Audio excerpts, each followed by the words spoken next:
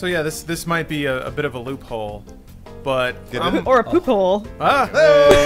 Sorry. That's okay. I was gonna go with Hatsune Miku. I mean, she's real and a celebrity. Mankind gets to choose how her asshole smells all the time. Good point. So I would expect it to be like a kiwi strawberry sort of mixture. You know, because she has to be palatable. Oh, no, senpai, I'm so embarrassed.